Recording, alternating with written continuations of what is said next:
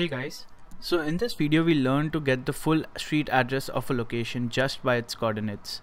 I've got a playground right here and I've selected a set of coordinates for this purpose of the video. And by the end of the video we should have something like this, the whole street address of that particular coordinate. So to do this, initially we need to import the MapKit. MapKit provides a lot of functions related to geocoding and everything related to maps basically. So let's get started. So the first thing we need is an instance of the geocoder. So we write geocoder equals to cl geocoder. Next what we do is we need to convert the coordinates into a location object.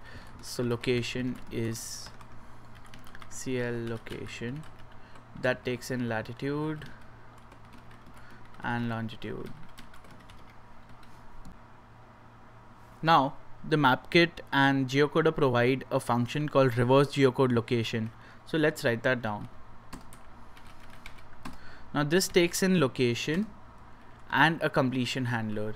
So now we'll write our main code in the completion handler. So first thing is this reverseGeocodeLocation returns a list of place marks. Now a place mark is the detail of everything about the coordinates. So it gives place marks and maybe an error.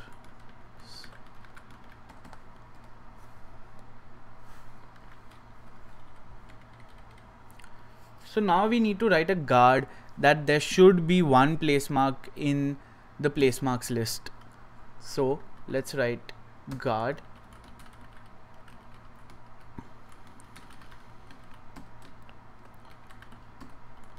and if there's nothing inside, then we just return.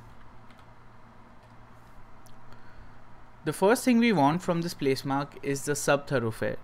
This is the apartment number of the street address. So we do if let sub thoroughfare equals to place mark dot sub thoroughfare. If it does exist, then we do a print sub thoroughfare. The next thing we need is the thoroughfare, that is the street name. So we do let thoroughfare is placemark dot thoroughfare. If it does exist, we want to print it out. The next thing we want is the city. So in a place mark, the city comes under the locality. So we write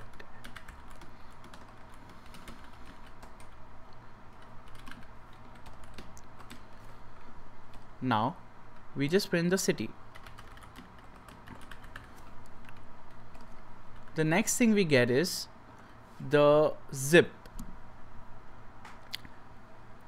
The next thing we get is the country initials like US or IN. So for that we use the ISO country code.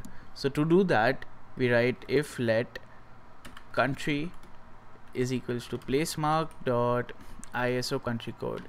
If it does exist in the place mark, we want to print it out.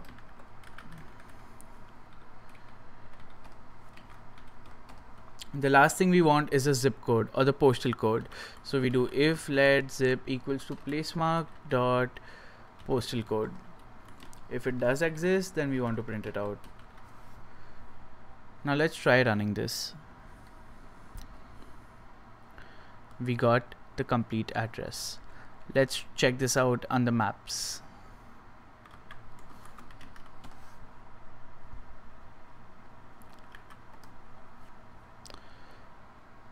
Yep, it's 2345 Murray Avenue, Pittsburgh, PA 15217.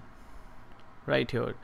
So you can experiment through different options that we have here inside the place mark list.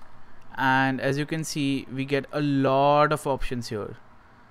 And maybe these things might change depending on the country, but for the US, this one is consistent.